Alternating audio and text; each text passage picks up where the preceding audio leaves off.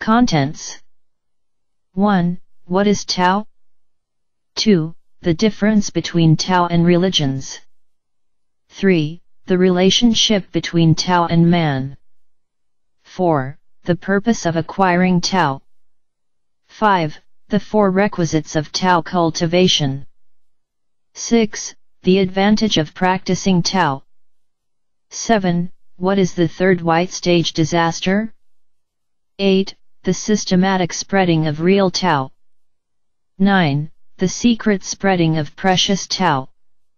10. The steps after Tao acceptance. 11. Meritorious presentation in the cultivation. 12. The comparison between the sage and the ordinary. 13. Virtuous practice and wisdom cultivation. 14. Rules and regulations in Tao cultivation. 15. Bitterness creates Buddhahood. 16. Personal conduct in Tao cultivation. 17. Progress in Tao cultivation. 1. What is Tao? Tao is the great highway, the original nature, the real image and the great truth of man. Tao endows every one of us with eternal spirits, which is our true selves.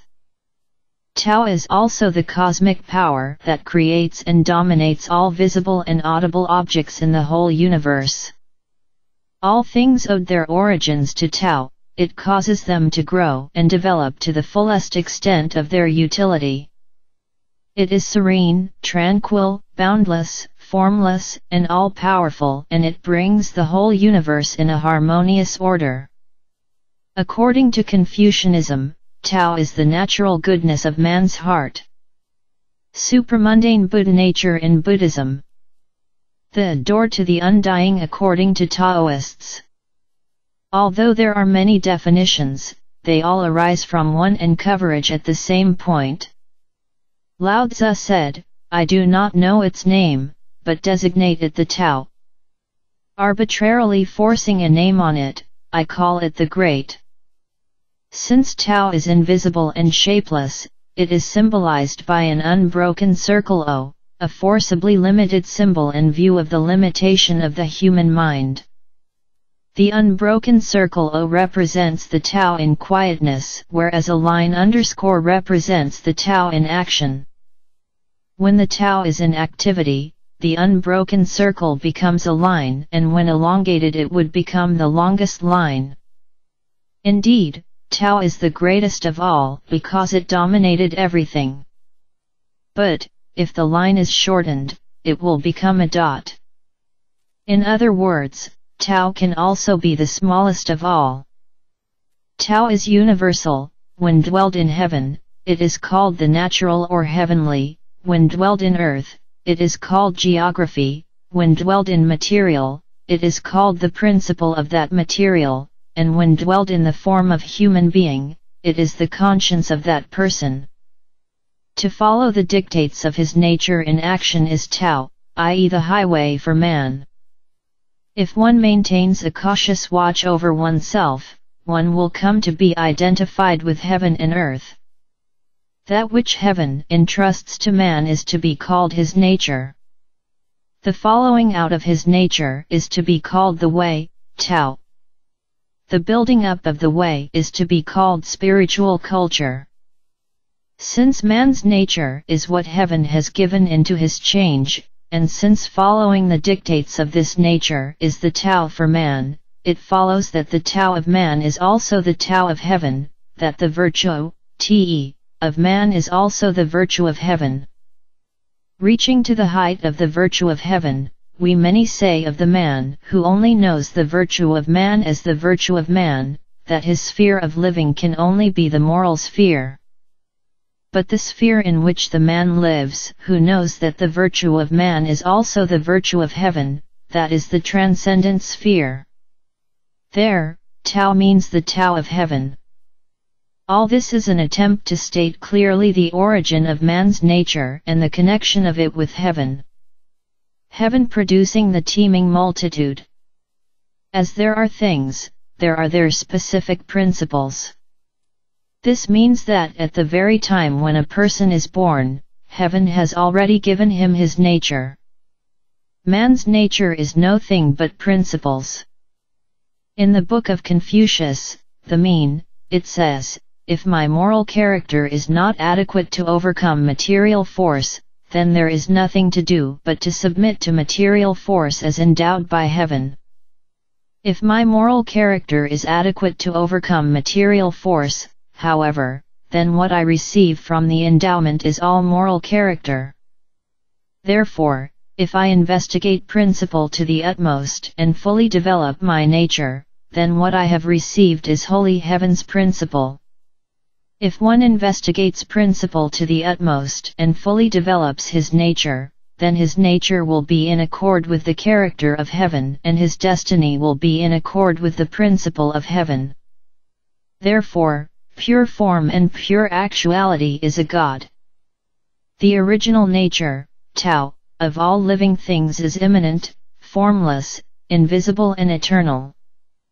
It manifests itself in form and disappears again in formlessness. It does not act, it does not talk, it is fathomless and inexhaustible source of all life, it is strictly impersonal.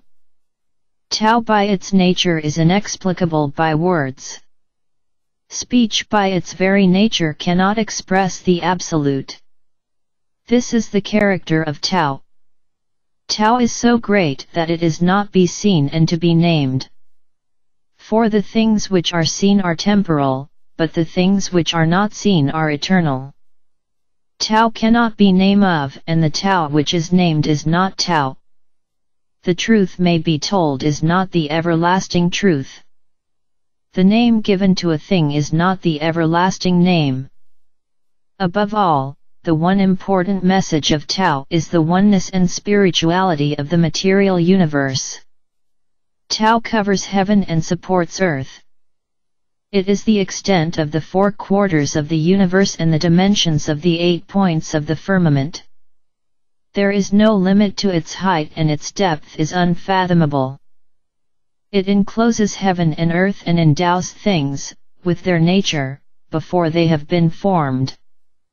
Compressed, it can expand. Hidden, it can be manifest. Weak, it can be strong. Soft, it can be firm. With it, the mountain becomes high and the abyss becomes deep. Because of it, animals run and birds fly. The sun and the moon shine and the planets revolve by it. Tao is also broad and level, not far from person, and the seeker finds it is himself. Pressure on it will move it, and touching it or feeling after it will bring a response. As a fish forgets its relative existence in the river and lakes, so men forget themselves in their relation to the way and to Tao. After having been polished and cut, it returns to simplicity. It acts without action and is in accord with Tao. It does not speak and is identical with virtue. Perfectly at leisure and without pride, it is at home with harmony. The myriad things are all different but each suits its own nature. Its greatness combines the entire universe. Its virtue softens heaven and earth and harmonizes yin and yang, passive and active cosmic forces.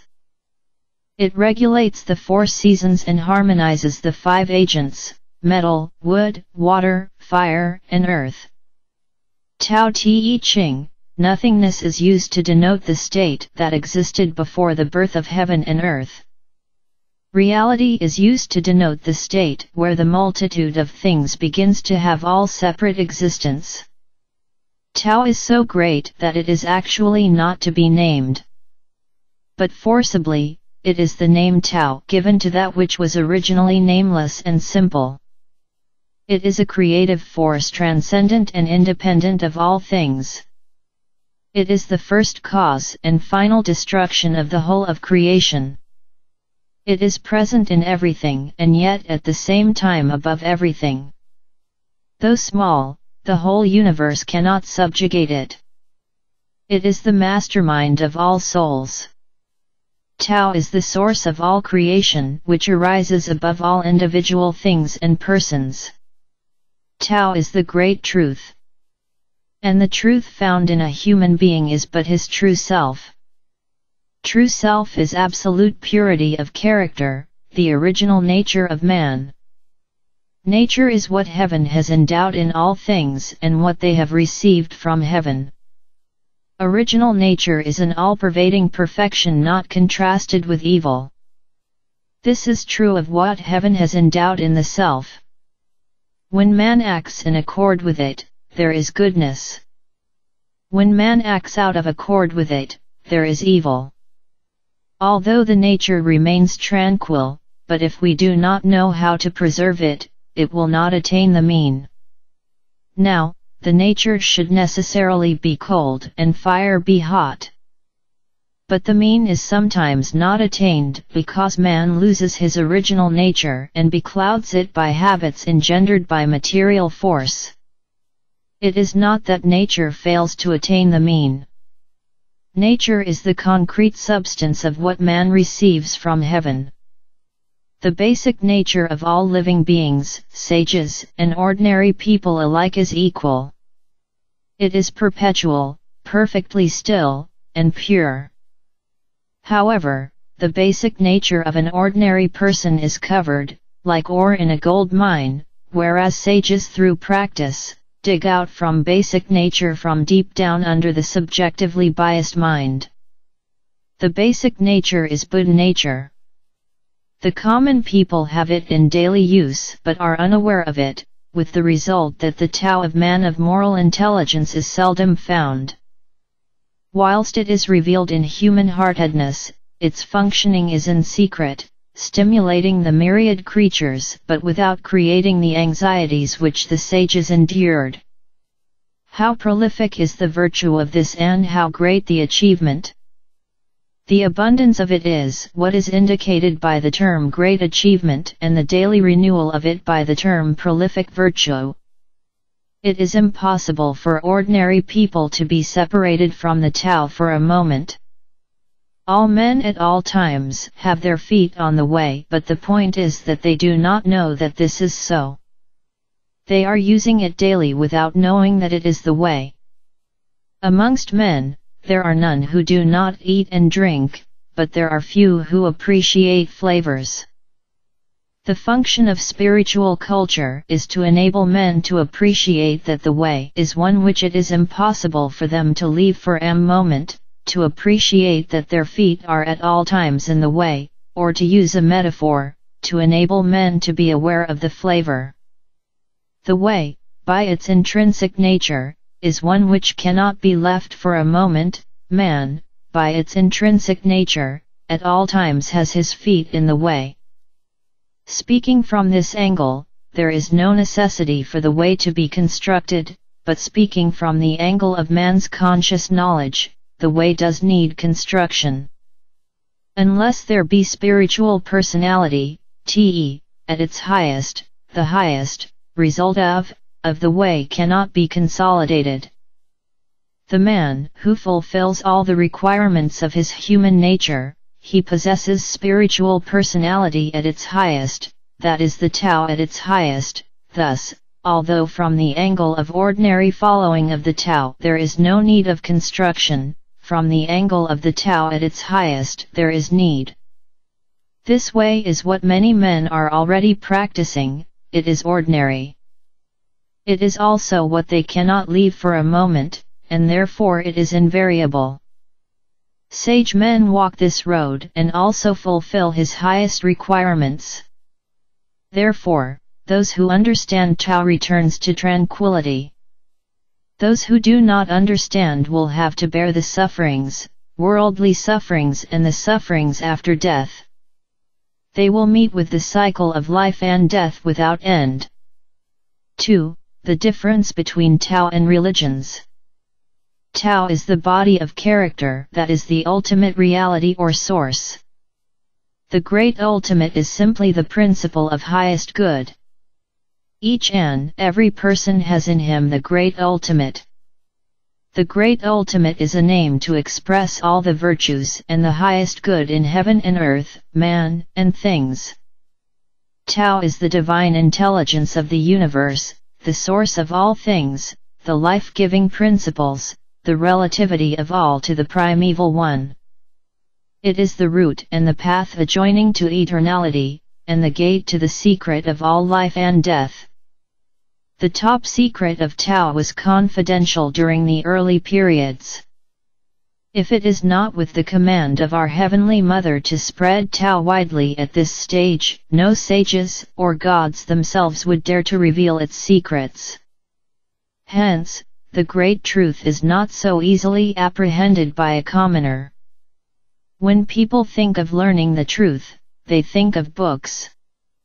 Books are only words, and words, of course, have a value. But the value of words lies in the meaning behind them. This so-called meaning is but an effort to grasp at something, and that something cannot really be expressed by words. Because the world values words, it preserves the books. But I do not value them, because what they value is not the real value of the books. What the eye can see are forms and colors. That the ear can hear are names and sounds. Alas! People think that from forms and colors, and names, and sounds, they can penetrate to the truths of reality. Since form and color and names and sounds cannot help one to penetrate to the truth of reality, therefore he who knows does not speak, and he who speaks does not know. A man with lopsided knowledge, observing only one corner of the Tao, cannot understand it. The result is that if he thinks he has an adequate understanding of it, his mind is thrown into confusion on the one hand, and on the other he misleads others. For those above to obscure the vision of those below, this is the calamity of benightedness. They shall never find the truth. The scholars of posterity unfortunately shall not be able to see the original simplicity of the universe, and the main foundation of thought of the ancient. The actual condition in men is to have a blind spot, and this is the cause of their inability and denials of the one school regarding as right what the other regards as wrong. The statement from every point of view are all capable of being statements of one or other aspect of the truth. From this point of view, the statements made are not in the last resort affirmable or deniable in relation to each other. The origin of right and wrong lies in the limited range of vision which each man has in viewing things. Because of this, every man has his one-sided view, his narrow conclusion. Not being aware that his view is so, he regards it as inclusive. That being so, the Tao is obscured. And not only is every man unaware that he is one-sided, he also embroiders the statement of his view in the hope that it may be regarded as having good ground for it. Thus, truth-demonstrating speech is nowhere to achieve the Tao. The trouble generally is that they are selfish and rely on the use of their intellect. Since they are selfish, they are precluded from making their actions to be spontaneous responses. Since they rely on the use of intellect, they cannot regard their intuitions as something entirely natural. If we are led by someone who had the order of our Heavenly Mother to direct us the path, the way to the great truth, to open the right door, and to relate the secrets of Tao, no highly educated persons can ever unlock that secrets. Life energy comes from Tao, and bodily forms come from life energy, and thus all things of the creation evolve into different forms. Religions are actually outer boundaries of Tao. It is the power of Tao to give out its energy for their various activities. Things have their root and their branches. Affairs have their end and their beginning. To know what is first and what is last will lead man to the way. Tao is root of the tree, whereas religions are merely its leaves and branches. As seen, all religions are under the same principle. One is the truth of heaven. Life springs into existence from one, without it nothing can proceed. All creatures in all forms have their source in the one. It comes from non-being. From non-being there is the one. Since we already call it the one, there is speech about it. The one in the beginning of calculation and the starting point of things. The Tao that can be comprised in words is not the abiding Tao. All things are produced by the Tao, and nourished by its outflowing operation. They receive their forms according to the nature of each, and are completed according to the circumstances of their condition. Therefore, all things without exception honor the Tao, and exalt its outflowing operation. This honoring of the Tao and exalting of its operation is not the result of any ordination, but always a spontaneous tribute. Thus it is that the Tao produces all things, nourishes them, brings them to their full growth, nurses them, completes them, matures them, maintains them and overspreads it. The object of religion is to teach men how to rid themselves of selfishness, how to cultivate the sense of justice and how to sacrifice one's own interests and even one's own life to attain the goal of loving others and helping them. The collective wisdom of all world religions not only save ourselves from self-destruction but also reaffirm our determination to extend our love of brotherhood to all people on earth. Although the rites of the various religions differ, their principles are the same. Good deeds invite happy rewards and evil influences bring results of sufferings. He who attains such goodness will be rewarded with a comfortable and luxurious life in his next reincarnation. As such, all religions are basically the same, for they teach equal principles. The sayings written in the sacred books of sages or holy men appear apprehensible, belong only to the common preaching. The truth can never be realized by a commoner since it is blindfolded by the knowledge of the surface. Unless led and taught by a teacher, messenger of God, and having attained the utmost realization, least of all wit and intelligence, no one is able to apprehend the profound secrets of Tao. Such is the difference between Tao and religion. Religion always exists, but Tao appears only at the right time. Tao appears in form and disappears in formlessness. When it disappears, no wise men or even genius of the age are able to hear of it. It is because heaven has sent down calamities to get rid of all evil man, so the dawning of Tao is to save the good people back to where they belong. But religion exists even with or without the appearance of Tao. Teaching morality is the task of religion. The teachings of religion serve to lay out the path for one to the admittance of Tao later on. Therefore, the relationship between Tao and religion is inseparable. If Tao is separated from religion, the doorstep of Tao would be deserted. If religion is separated from Tao, then it is a false religion.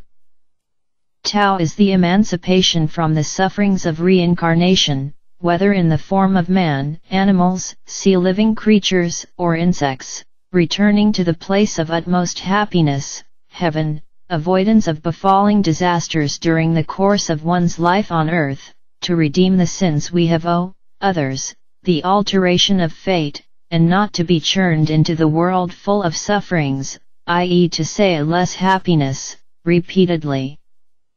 Religion teach us the way of living, the doctrines of human principles, the practice of self-cultivation, the making up of a good citizen, and don the world with goodness by teaching man to repent his past wrongdoings and advert to goodness, and thus to lead an orderly life throughout. A man who does so will taste the good fruits of which he has plowed. Such will be the necessary steps and preparation for the later admittance to Tao. Therefore, religion should not be left without. Tao is hoped that believers of different religion would understand Tao is actually the root of all religions. From religion to Tao, one requires wisdom for the acquisition of Tao, followed by the realization of the original self. When one realizes the place where he had come and the return after death, he would diligently tread his path and confident in reaching his ultimate destination. But the realization of his hope can only be achieved through self-cultivation and no other short ways. Those who have a head and feet but no mind nor ears, are many. Those who have a body without a body or appearance of one, and yet there they are none. Movement and rest, life and death, rise and fall, are not at the beck and call of man. Cultivation of self is in his own hands. To be unconscious of objective existences and of God, this is to be unconscious of one's own personality. And he who is unconscious of his own personality, combines in himself the human and the divine. Tao similarly says the great ocean, though vast and unfathomable, it does not distinguish between big and small streams, rivers, and regardless of clean or polluted water. For such of all these will have to flow to the big sea finally. Isn't it amazing to see water from different streams and rivers, whether clear or polluted, flow into the great sea, mixed to become only one of the same form and taste? Since it is going to be the end of the world, Tao has to be widespread. So, Tao does not distinguish between people. Different human races, rich or poor, may easily hear of it. The way of Tao has no favorites, it is invariably given to good men. The first impression Tao may get from outsiders is a newly formed religion, but which actually is not. It existed long before earth and sky come into being and is the originator of every creation. Although the principles and precepts of the five religions, namely Christianity, Islam, Taoism, Confucianism and Buddhism, are mentioned and discussed during sessions, we are actually drawing out the good points which are applicable and indispensable towards successful Tao cultivation, especially at the initial stage. The heads or prophets of the above religions are successful Tao cultivators and had reached the perfect state of enlightenment and purification in ancient time, but now, because they are not given the permission by our Heavenly Mother to spread this precious Tao, it can only be hidden inside Bibles and scriptures etc. and is unintelligible to laymen. Only through Tao acceptance shall one come to realize the real significance of its very nature and the relationship with other religions. Religions are for the public as a whole, but Tao is destined for those who had gathered virtuous and meritorious deeds in their past rebirths and are now ripe enough from Tao fruitions in present rebirths. An individual of the various religions who, although may put forth the utmost possible effort in both study and practice of that particular religions, he still cannot attain the paths and the fruits of nirvana within this lifetime. He can only become a good spirit who dwelled blissfully in the sky for some few hundred years in his next rebirths. All that he can do now is to accumulate food habits and potentials so that he can emerge out again in future in time for Tao exposure and occurrence. The present modern sophistication of fast transport systems has broken the ancient religions and race isolation. This means now people can come into contact with each other more easily, and consequently with the result of many religions being found in many a country. Nowadays, people go to everywhere and anywhere where there is advantage or that can answer his call or wished. All sorts of religions prevailed. Mislead people started to criticize each other's religions and there is resultant chaos. Instead, one should accept Tao wholeheartedly and realize that all religions are basically similar, having their roots in Tao. Lao Tzu, all things sprout luxuriantly and each of them turns back home again to its root. To be back in its root is to be what is called quiescent, and that means back again to a destined state. 3. The relationship between Tao and man. Every one of us has Tao, our original image, but it is invisible. We do not realize it if it has not been explained. Tao is the root and its arcs are only its branches. When separated, it is the pulling out of its root and the loss of one's original source of nature. When it happens, then our life will be in danger. Tao is the root and the source of all life. Cutting off from the origin means the upbraining of its roots. Can the leaves be abundant when the roots have been pulled out? Will there be life then? The mean, all things cannot be separated from Tao. When it does, it cannot sustain for long. Tao is the truth. It is the only road which must be tread on by each and every man. Those who follows accordingly with Tao will be like a train traveling on rails, ships on water, like a plane soaring in the air. If a train does not travel on rails, ships not moving on water, and the airplane not traveling in the air, then they shall encounter danger. Therefore, man must not have selfish aims but act on those conditions that are in accordance with Tao by following the natural rules, commandments, and precepts so that his body would be in equilibrium and harmony with those of heaven. If there are many malicious men around, then the resultant disaster will befall onto them. Such men, when passed away, shall be drawn down to hell, where they will be judged and punished accordingly. They are likely to be churned into the wheel cycle and reborn into different forms of living things. Although life appears to be limited and impermanent, it is from the viewpoint of the basic nature, perpetual.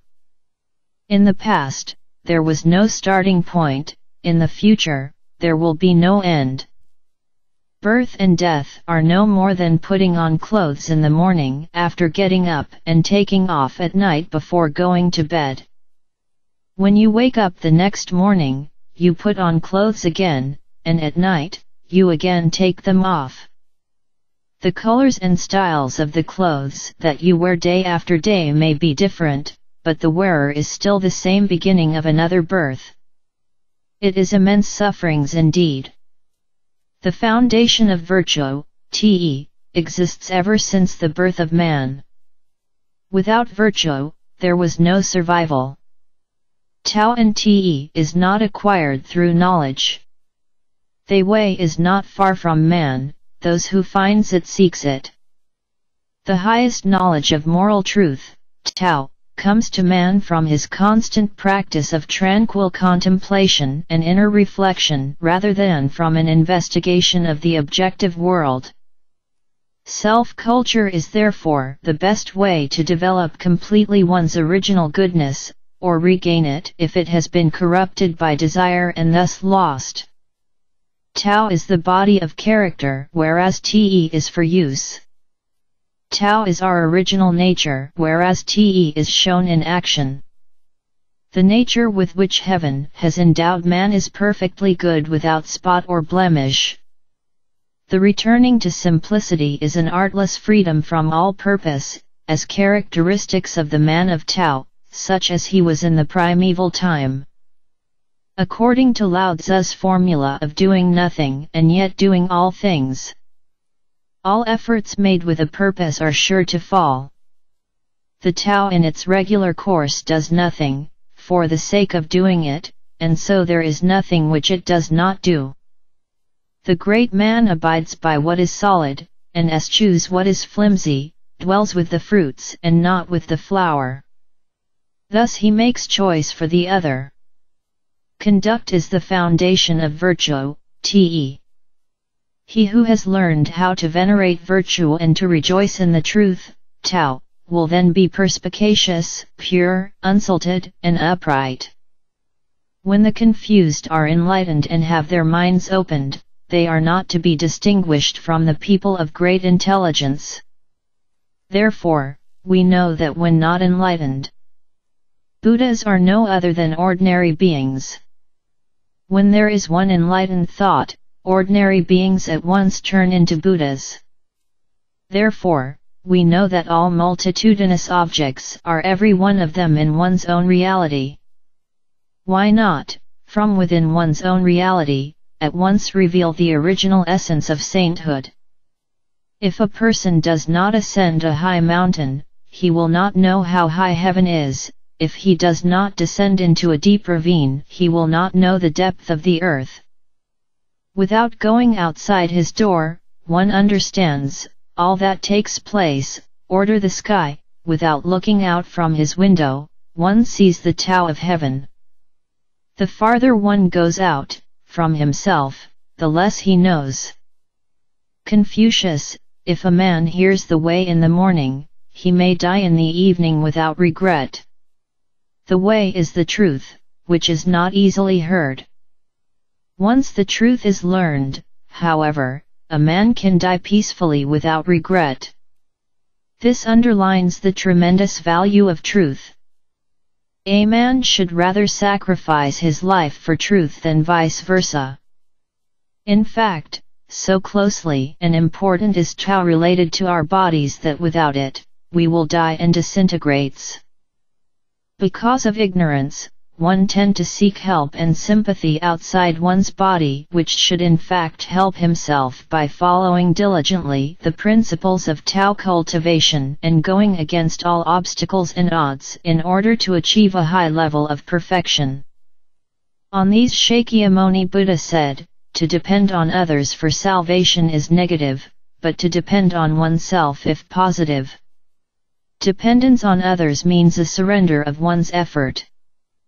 The movement of pleasure and anger are a corruption of the Tao, trouble and grief are abortions of virtue, love and hatred are the failures of the heart, concupiscence and lust are the embarrassment of nature. Great anger destroys the negative force, yin, of man's nature, and great joy disorders the positive, yang. Great anger brings dumbness, great fear leads to madness, sorrow and grief passions and wrong desires obscure the eternal spirit of man, and sensual pleasure and liquor would upset his body's equilibrium and harmony. Tao creates and dominates all visible and audible objects. Man is not exception and he holds correspond to the universe. Man has a pair of eyes, whereas heaven has the sun and the moon. Heaven has the 4 seasons of summer, autumn, winter, and spring. Whereas man has 4 limbs. Heaven has the 5 elements, metal, wood, water, fire, and earth, the 9 cardinal points and 366 days. These find a correspondence in the 5 main organs of the body, heart, lungs, kidney, liver, and spleen, 9 passages or orifices of the body and the 366 joints and branches. Heaven has wind, rain, cold, heat, and man has the activities of giving and taking or reciprocity of feelings and emotions of joy and anger. The homores of the body are the wind and rain. Our eternal spirits bear the correspondence of the 4 elements of water, earth, fire, and wind. The passway of a person also means the breakup of 4 constituents, which would then blend with the earth again. Thus man, heaven, and earth are mutually intermixed and interrelated. 4. The purpose of acquiring Tao. Tao is the root of all sources and the original character of man. Although Tao dwells inside man, it is clouded by his own doing of liquor drinking, succumbing to temptation of beauty, competition, and rat race for names and status, emotional weakness and blinded love, to name but a few. The age of our eternal spirit have been some 60,000 years old, and our conscience is originally pure like those of newborn baby. However, as time passes, our mind have been bogged down with bad deeds and influences, and our conscience obscured by wrong desires and insatiable wants. Man loses his character through the desire for fame, and knowledge leads to contention. In the struggle for fame, men crust each other, while their knowledge is but an instrument for scheming and contention. Mankind is living in a sea of sins, but we are treating it as the garden of happiness. To their parochialism and self-contrariness in outlook, Tao is practically non-existent. People who abnormally develop humanity, exact character, and suppress nature in order to gain a reputation, make the world noisy with their discussions and cause it to follow impractical doctrines. People who commit excess in arguments, like piling up bricks and tying knots, analyzing and inquiring into the distinctions of hard and soft, while identities and differences wear themselves out over vain, useless terms. In exchange for the material essentials of civilized life, man has lost certain essentials which are necessary for his peace of mind. Those who rely upon the arc, the line, compasses and square to make correct forms injure the natural constitutions of things. Those who seek to satisfy the mind by hampering it with ceremonies and music and affecting humanity and justice have lost the original nature of man. If man keeps his own virtue, the world will avoid deviation from the true path. The way is impeded in us. It is not far from man, those who finds it seeks it. But man, having lured by earthly attractions, were stubborn to recover their original nature and return to the original state. Those who lost their selves in material things and lose their original nature in the material world may be compared to people who stand on their heads. Acquiring the art of Tao cultivation is also means the art of preventing the 8 earthly sufferings of mankind. Life may be very comfortable now. Most rich people of, for example, American have a comfortable material life, but one should not forget the fact that there are many sufferings which human beings cannot avoid. Furthermore, many people in the world are actually living in a condition not much better than that of hell. Examples of such sufferings are the war-torn countries and famine-stricken areas. Sufferings serve as alarms to stimulate one to search for liberations, so let us examine the different kinds of sufferings which changed very little over the long years that a human being experiences. 1. Sufferings because of birth. 2. Sufferings because of sickness. 3. Sufferings because of age. 4. Sufferings because of separation from loved ones or things one like. 5. Sufferings because of an undesirable confrontation with a person or things. 6. Sufferings because of death. 7. Sufferings because of the denial of one's desires. 8. Sufferings because of the burning intensification of human behavior, such as hatred, jealousy, etc. It is regrettable that with all the progress in human cultivation, mankind is still unable to lessen or abolish the basic sufferings. In some occasions, sufferings are even intensified by the quickening of life's pace and the increase of material temptation. The commitment of evil deeds of man gives rise to the confronting great disaster. Man has been living in a world of sufferings since early periods. They were searching their way in the dark. The road which they originally come from is no more concerned as to fame and wealth. The way is the spiritual high road to the common existence and evolution of mankind.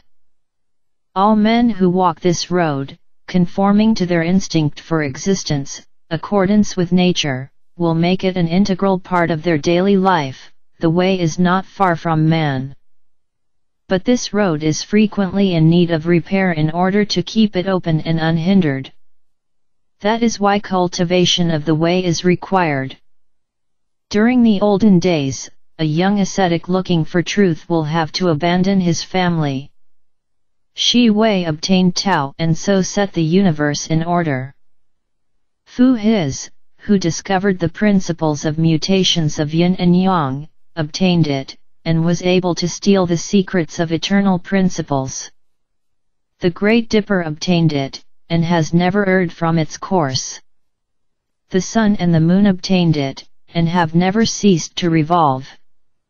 Kain Pai, with a man's head but a beast's body, obtained it, and rules over the streams. Chien Wu, a mountain god, obtained it, and dwells in Mountain Tai. The Yellow Emperor, who ruled in 2698 to 2597 British Columbia, obtained it, and soared upon the clouds to heaven. The Western Fairy, Queen Mother, obtained it, and settled at Shao Kuang. Fu Yu obtained it, and as minister of Wu Ting extended his rule to the whole empire. Nowadays, all living things spring from the dust return. Men regard as mortal that which is eternal, and consider as finite that which is infinite. Those who possess Tao are princes in this life, and rulers in the hereafter. Tao will lead you through the portals of eternality to wander in the great wilds of infinity. Those who do not possess Tao behold the light of day in this life and become clods of earth in the hereafter. 5. The four requisites of Tao cultivation. A. The opportunity of being born with a human body. Man is indeed very fortunate to have a human body and a brain capacity with which he can do all sorts of heavenly work and to spread Tao cultivation as widely as possible to brothers of the four seas. The body that one possesses is unreal, for it will disintegrate one day after death. No more will be seen of it. The soul is the only eternal existence. It is the soul that suffers after death. We must therefore make use of the flesh body, also the false body, to save the real one, soul. According to teachings, there are altogether 5 forms of existence, and they are heaven dwellers, to which gods and good spirits belong, human beings, animals, ghosts and hell dwellers. It is interesting to note that we human beings actually have the best chance to obtain and cultivate Tao and to become a Buddha than the other 4 forms of existence. Hell dwellers, ghost, and animal practically have little or no chance of getting it because of their self-insufficiency and limitation. But why are heaven dwellers, who are supposed to be at a higher level than human beings? The answer is that life in heaven is too rich with too many pleasures. A heaven dweller, so busy just enjoying life, has no inclination toward further cultivation. Only a human being who has the brain capacity to receive the teachings, who has suffered hardships and sorrows that serve as alarms to stimulate one to search for a way to be rid of those sufferings, and above all possess the ability to cultivate and spread Tao. Also, various good spirits and deities possess certain powers which human beings usually lack. However, the powers of these good spirits and deities are limited because they are also transitory beings. They exist in happy abodes and enjoy their life for a longer period than human beings. When they have exhausted all the good karmas, they shall reborn somewhere else according to the merit of their karmas. In this respect, whether they are great or small, both human beings and deities are perishable and subject to rebirth. In some respects, animals are superior to us. Dogs have a keener hearing, insects have a greater sense of smell, eagle can see a greater distance. Undoubtedly, men are wiser, but men have to learn much from the ants and bees. Much of the animal is still in us, but also have much more in us. We have the potential of spiritual development. B. The opportunity of being born a Chinese. Tao is just and upright, in absolute perfection, it is not one-sided discrimination. Tao is a direct path descended from heaven. The origins of Tao started in China.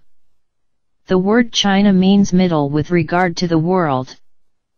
Concurrently, in China a Kunlun mountain is situated right at the center of the globe. According to the principle of Tao, it is the highest mountain in the world, and also known as the roof of the world. Life sprang into existence originally in China. Logically, Kunlun mountain forms the link between heaven and earth. It is the location where the Heaven River flows down and unite with the Huanghe River at the foot of the mountain. The water from the Yellow River is said to be cleared for 3 days when a messenger from God is born on earth. Due to its structure in relationship with the truth, it is natural that the first man should be born in China. Therefore, China has the earliest civilization and cultivation in history. Each time when heaven sent Tao down to earth, the Chinese is always given preference to hear of it and to cultivate it. There is nothing peculiar because Tao started originally there. Hence, the Chinese race speaks more of morality. The Chinese is therefore the most fortunate people to hear of Tao so much earlier than other races. C. The right timing of the third white stage. Ever since the birth of first man on earth, the total period has been divided into 3 stages. They are known as the green stage, the red stage, and the white stage. During the green period the people were good. They were as innocent as a white sheet of paper with no desires, greed, or hatred. It is named the green stage, because the people at that stage like green color. At the red stage, the hearts of man were gradually lured by earthly attractions. They started to kill for the greed of money. The people at that stage like red color. It was symbolized on wedding or any auspicious day where people like to dress themselves red. Now, it is the white stage. The hearts of man flared worst. Crimes committed by man of the white stage reached its climax. The heaven god was enraged. As a result, he sent down calamities to rid of all evil man. On the other hand, he cares for the good people. Thereupon, he sent Tao down to save the good people back to heaven. If it is not for the third stage, it is difficult for one to hear of Tao. D. The chance of getting the real truth of Tao. At the third white stage, Tao is widely spread. The 3 difficulties which have just been mentioned can easily be solved. But the 4th may not be so. Though many chances are offered, but those who acquired Tao and carried out self-cultivation till the end is like the morning stars. What causes this to happen? It was because of the numerous crimes they have committed in their past lives. They have owed too much of others. Thus, they are obstructed or disturbed by their spiritual creditors, thereby depriving him of the chance to reveal himself to Tao. Others indulged in wine consumption, sensual pleasures, hot temper, money conscious or neglecting inner qualities. They are blinded by fame and love affairs. The root of Tao has been neglected. It is also because of the appearance of many outward religions. There are followers of these religions who do not follow the ethical code of conduct but make use of the reputation of certain gods to attract and obscure the wisdom of the people who only pray for advantages and wishes in return. False religion leads nowhere. Those who follow them suffer in the end, whereas those who had found the root became the enlightened one, Buddha. The most difficult to get in the world is a human body, and the most difficult thing a human body gets is Tao. Unless those who have a sound knowledge of Tao or the good deeds inherited from ancestors, it is indeed impossible to obtain the precious Tao. 6. The advantage of practicing Tao. Man have creative power and the latent inconceivable possibilities to become a Buddha. The worthy cultivation of Tao is not placing of an unseen Almighty God over man who arbitrarily controls the destinies of mankind and making him subservient to a supreme power. Through the practices of Tao, one is taught that man can gain his deliverance and purification by his own exertion without depending on external or mediating priests. The gate to purification is open to all in every condition of life, high or low, saint or criminal who would care to turn a new leaf and aspire to perfection. We are all potential Buddhas. The difference between accepting or not accepting Tao is 108,000 miles apart. Man's spirit, as taught, is already 60,000 years old and he needs Tao to stop this cycle of death and rebirth. Below are the 3 advantages if one accept and cultivate diligently. A. Everlasting life. Life comes from a source and death is but a return to it. Thus beginning follows the end in a continual endless cycle. When a man is born, it is but the embodiment of a spirit. When the spirit is embodied, there is life, and when the spirit disperses, there is death. What we love is the mystery of life. What we hate is corruption in death. But the corruptible in its turn becomes mysterious life, and this mysterious life once more becomes corruptible. For once coming into this material shape, it runs its course until it is exhausted. To be harassed by the wear and tear of life, and to be driven along without possibility of arresting one's career, is not this pitiful indeed? To labor without cease all life, and then, without living to enjoy the fruit, worn out with labor, to depart, one knows not whither, is not this a just cause for grief? The body decomposes and the mind goes with it. Is this not a great cause for sorrow?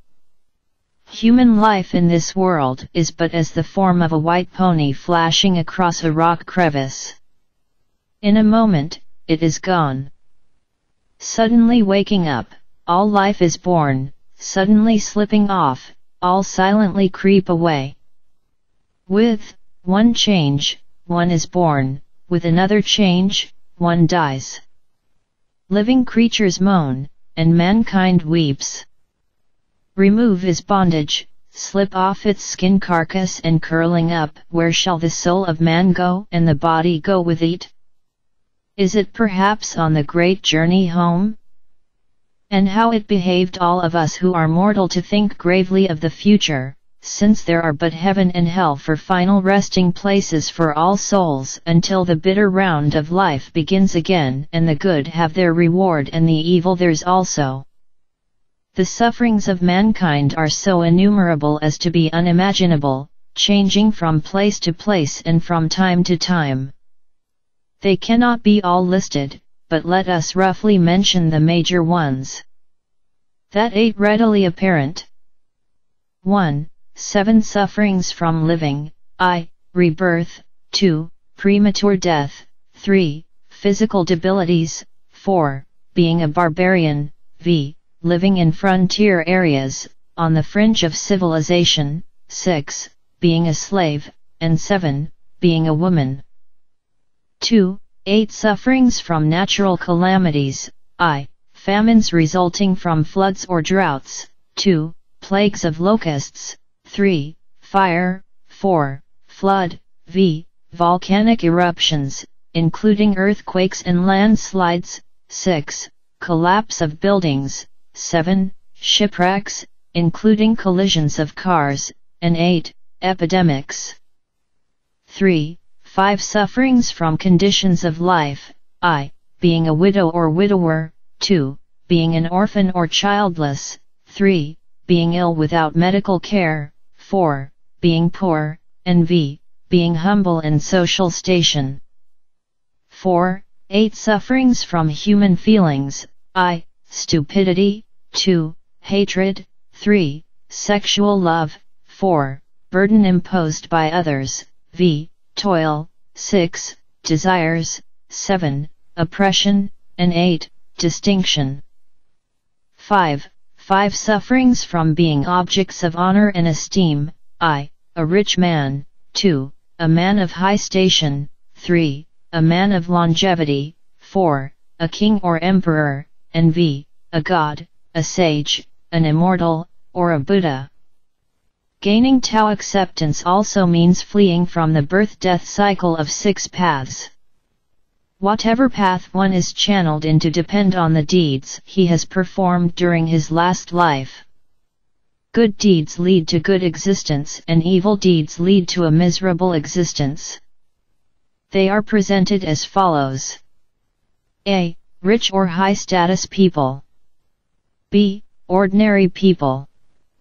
C. Life-bearer, for example horse, dog, and cat, but excluding human beings. D. Egg-bearer, birds and poultries. E. Creatures living in water, for example fish and oyster. F. Insects. The degree and form of punishment one received in hell and the subsequent channeling into one of the 6 forms is determined by one's own deeds in the last life.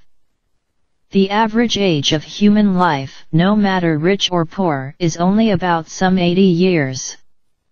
The miserable lives of the other 4 forms are also short, with butterfly at the bottom of the list, whose age is about a day to 2.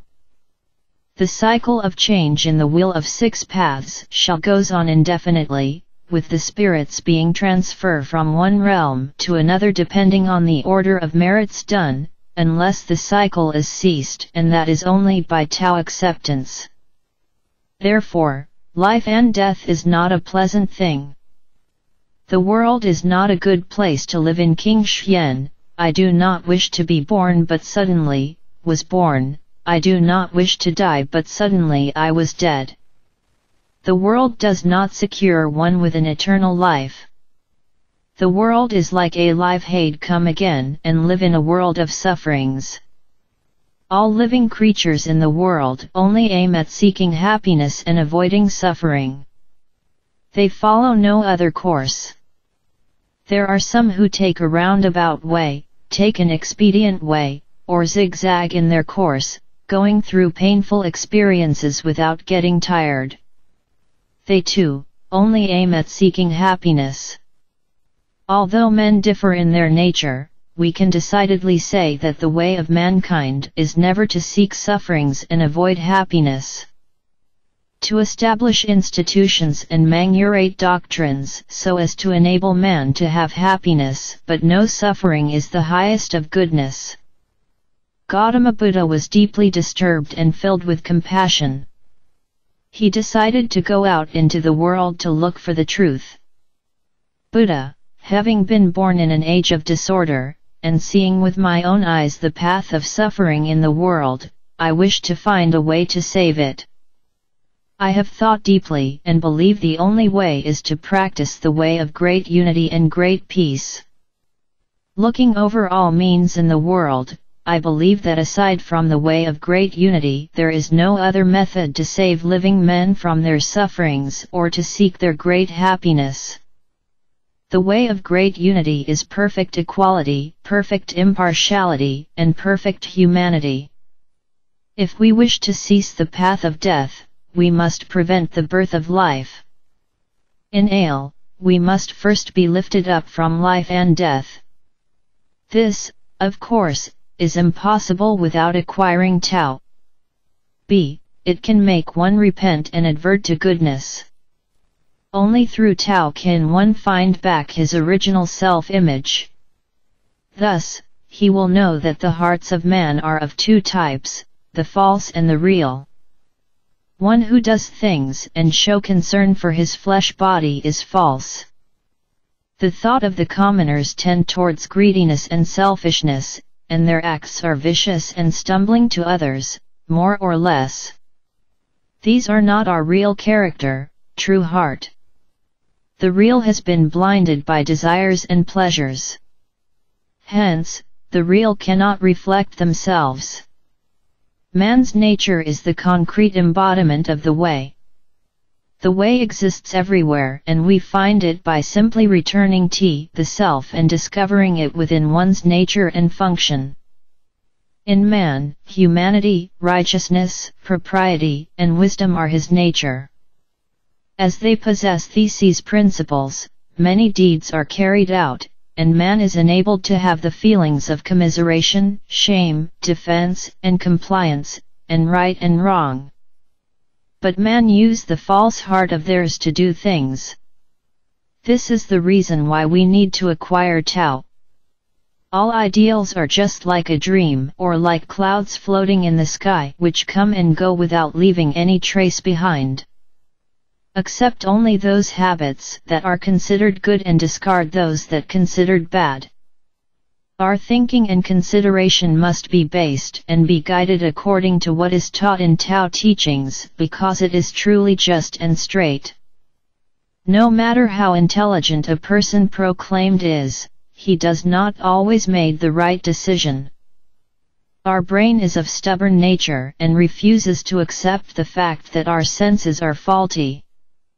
This is because the information continuously and consistently fed into the brain by the sense organs is so incomplete.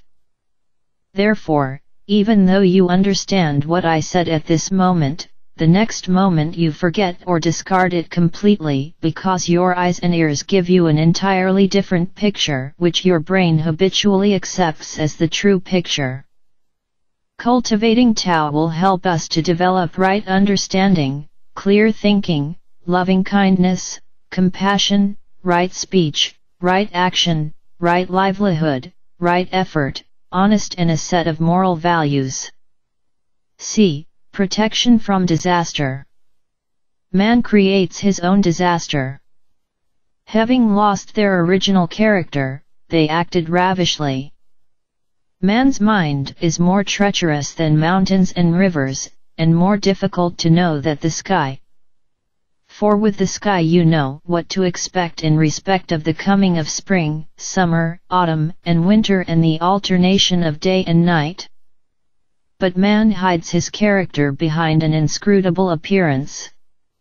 The evil deed of man give rise to the descending calamities.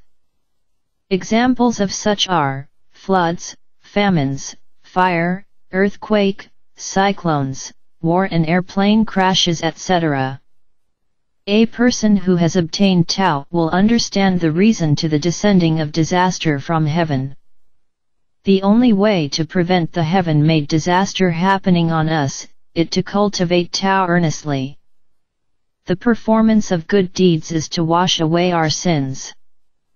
The accumulation of good deeds is necessary because we need to settle the debt we have owed others for the long 6 million years, life and death cycle. If a man is virtuous, pure in heart, wise and possess strong willpower, then such a person is much stronger than demons and evil spirits, and they have no chance to harm us. While the evil spirits keep away from him, good spirits protects him.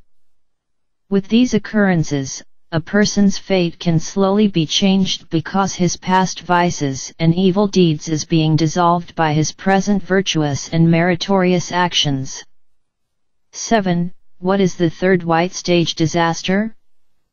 Sky and earth are changeable, and as such there will be a beginning and an end.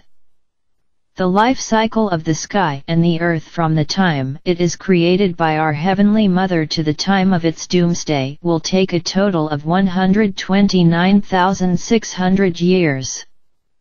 It is subdivided into 12 periods, each period consists of 10,800 years.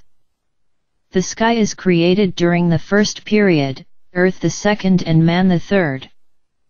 After the seventh period, everything will be subjecting to gradual destruction, and so it is the turning point.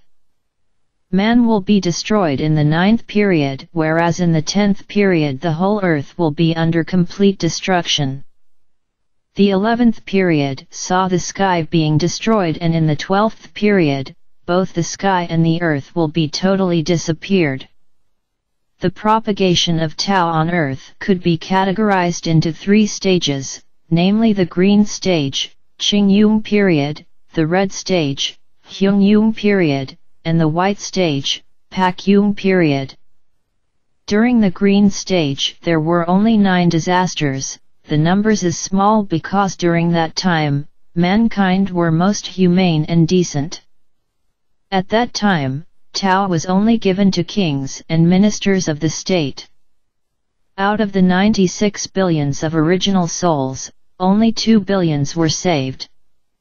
The God appointed by our Heavenly Mother to take charge of heaven during this stage was Lienteng Buddha, and in the affairs of Tao, Hak He Buddha. The red stage save another 2 out of the 94 billions being saved by Shakyamuni Buddha, who was in charge of heaven, and Nato Buddha, who was in charge of Tao. Now, the white stage was controlled by Maitreya Buddha, Laughing Buddha, who is in charge of heaven, and Chekhong Buddha, who is in charge of spreading Tao. This last stage shall see a total of 81 numbers of disasters, the worst amongst all the 3 periods, because by now, man's heart have deteriorated. Our Heavenly Mother has altogether created 96 billions original souls and were sent down on earth.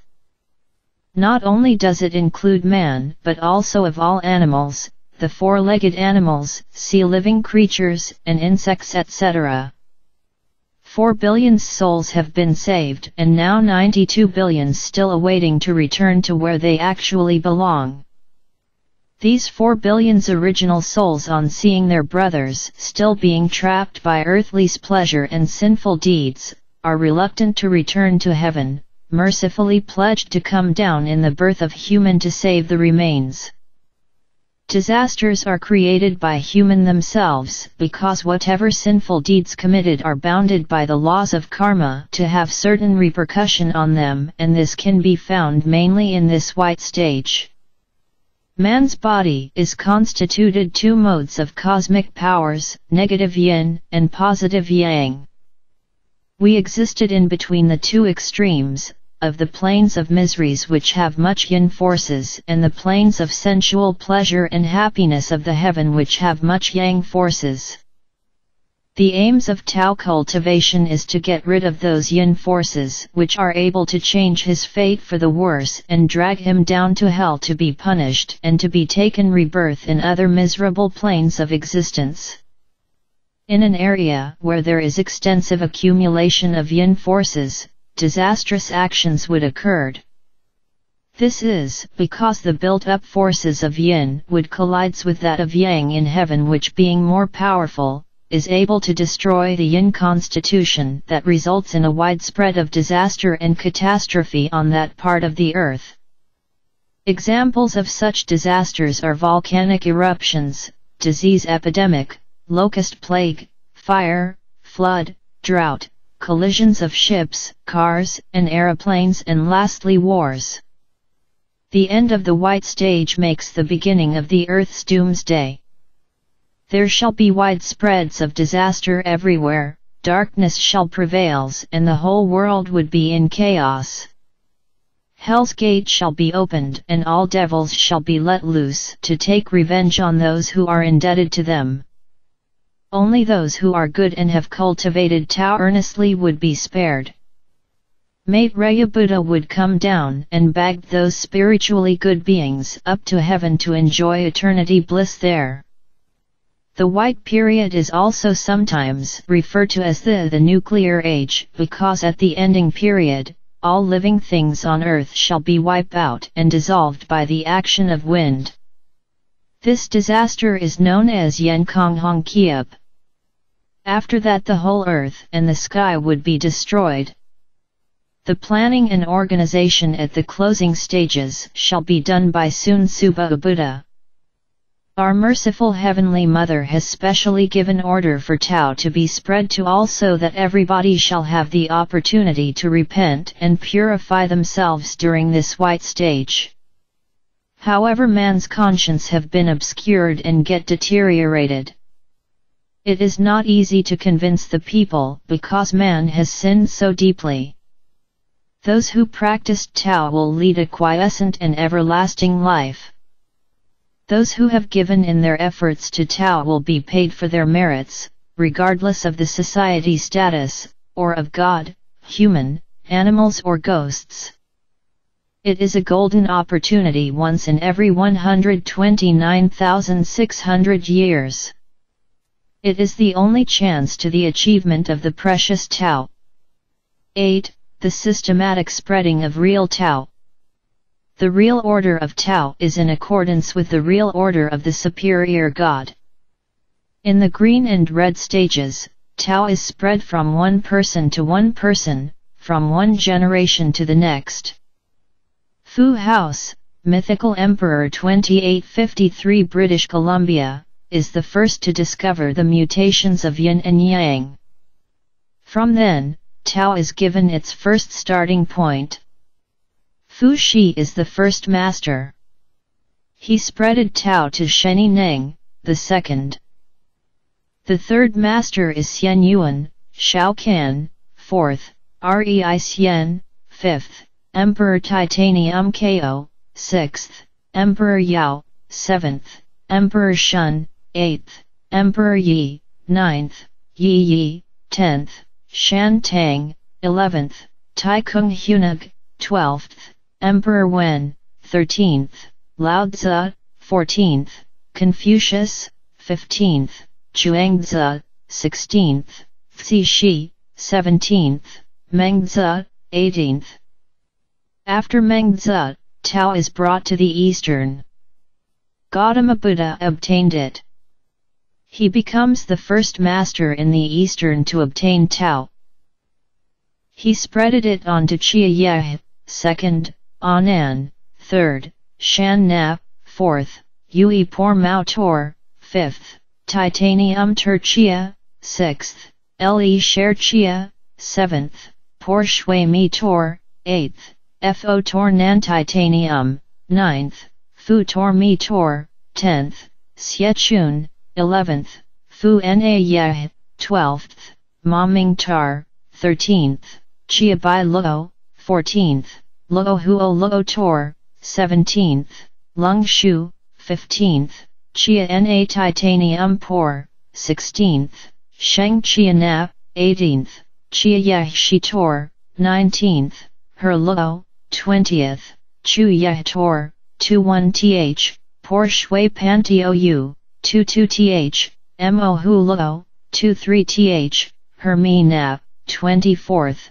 Shi Ji, 25th, Por Sher Ji Tor, 26th, Bulletin Russia Mi Tor, 27th, Pan Luo Tor Mi Taji, 28th. Tamor attained the 28th position in the Eastern. He had the order from the superior God to bring Tao back to China. At that time, China was under the reign of Emperor Liang. Tamor spread it on again to Sheng Kuang, second master after the recovery of Tao in China. The third, Sheng Zhan, Tao Xing, fourth, Xian Ren, fifth, Hui Neng, sixth, Pai Ma, seventh, Luo Wei Chen, 8th, Wang the Hui, 9th, Wu Qi Xiang, 10th, Hu Lian Ku, 11th, Yuan Tuyan, 12th, Yang Huang Shi, 13th, Yao He Tian, 14th, Wang Chuiyi, 15th, Lo Qing Shi, 16th, till here, it is the ending of the white stage. Laughing Buddha, Mi Le, obtained it and became the first master of the white stage. Yu Hui Pei USA and Che Kong, the second master. Tao is now widespread at the start of the white stage. 9. The secret spreading of precious Tao. Tao appears and disappears without showing its form. When Tao appears, one cannot see its root. When Tao disappears, one cannot see its concrete forms. Heaven has sent Tao down to save the people. The messenger from the Supreme God received his order and thereby divulged the secrets of Tao and lead us to the recognition of our spiritual root. If our Heavenly Mother does not give her order, no one, including gods and Buddha, would dare to reveal its secrets any further. Therefore, anyone in search of the truth should make full use of the opportunity. Unfortunately, those who take it lightly will suffer great loss and bear sufferings for another 129,600 years. Admission to Tao acceptance is by recommendation only, and any casual visits by the outsiders are generally discouraged.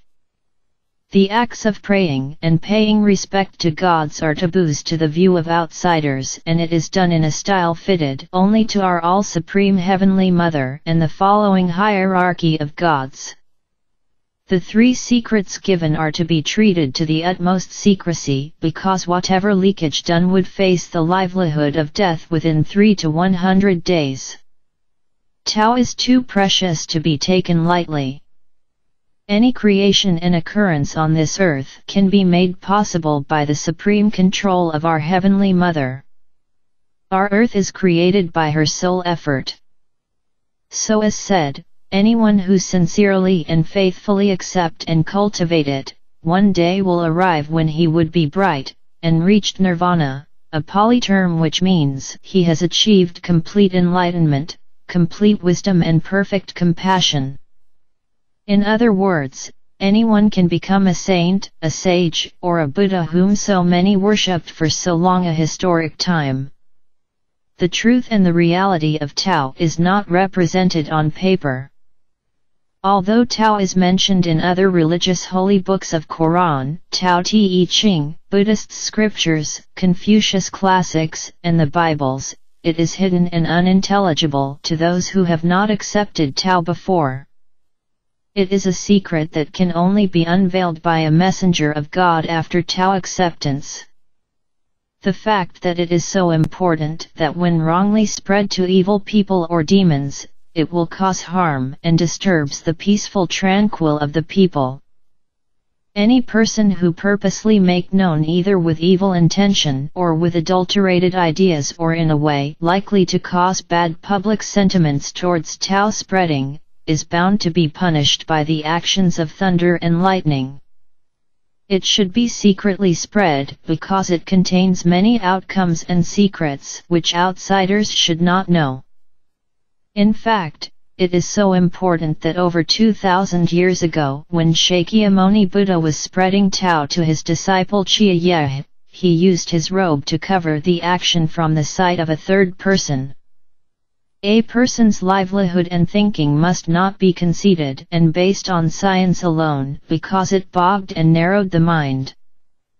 Those who cultivate their abilities in mere worldly studies, hoping thereby to recover their original nature, and those who confuse the desires of their minds in worldly thoughts, hoping thereby to reach enlightenment, these are people seeking for his real image and universal truth. Science is the experimentation of material truth, while Tao cultivation confines itself to moral and spiritual truth, the searching for the real image of Buddhahood. Through proper development of his faculties, one is capable of knowing his past lives and the thoughts of other people, anticipates modern experiments in the field of brain waves.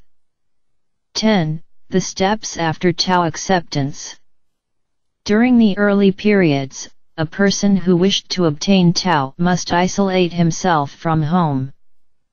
But now, at the third stage, Tao is widely spread. Our Heavenly Mother has sent down many immortals to aid in the spreading of Tao. Employed to conduct oneself, they brought harmony and blessing, and employed to deal with others, love and impartiality.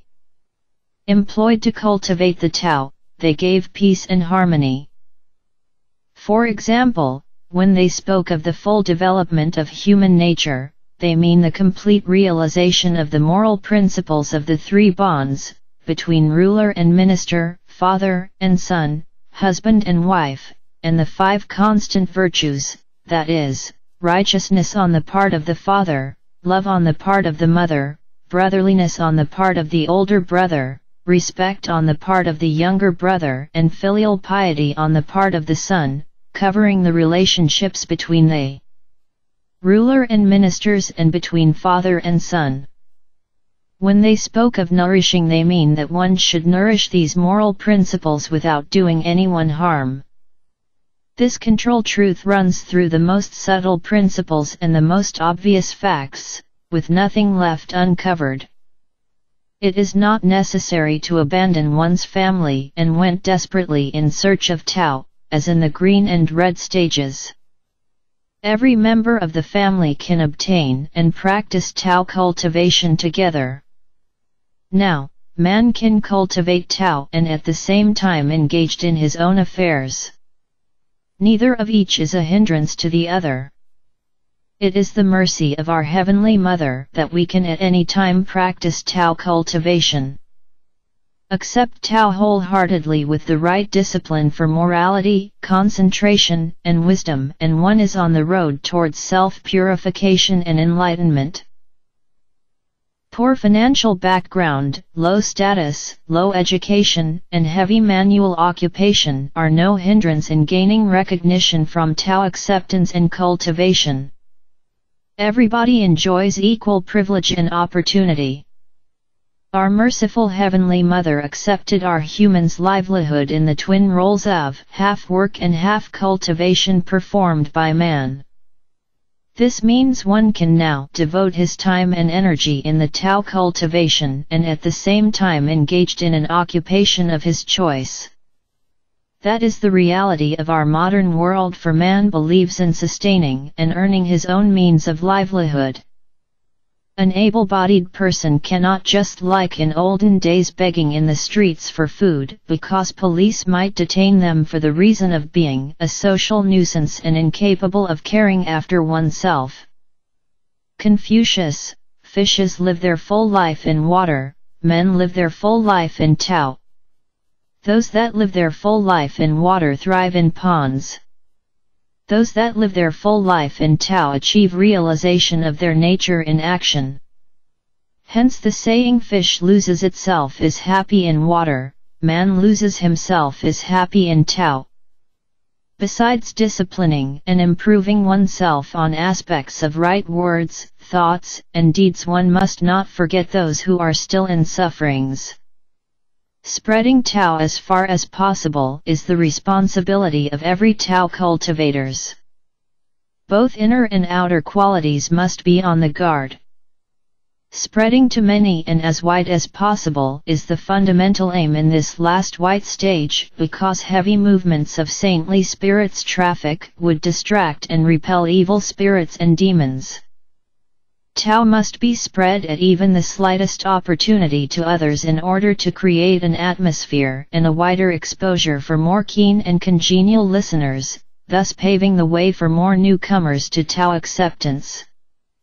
Clinging steadfastly to the golden thread of Tao by frequenting the religious venue and hearing preaching means one is well informed, which is essential in the progress of Tao cultivation.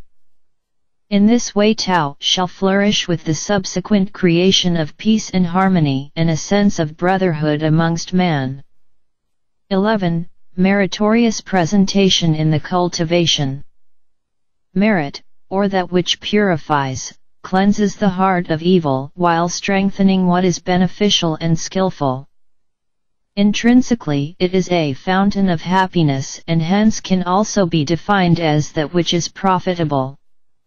Heart is the root of all meritorious actions but can be also the root of all demeritorious actions. Demerit can be defined as the possession of resultant fruits from evil unskillful actions, greed, aversion, delusion, and hatred, whether these are expressed by way of the door of the body, the door of speech, or the door of the mind. It leads one into entanglement with the world and to the accumulation of sufferings. Merit, on the other hand, is derived from all those intentioned actions whether of body, speech, or mind, which leads one towards freedom from the world and away from the bondage of desire and suffering. Many people ignorant of the true ways of gaining happiness only go for sensual pleasures, but time will come when they will actually find themselves suffering.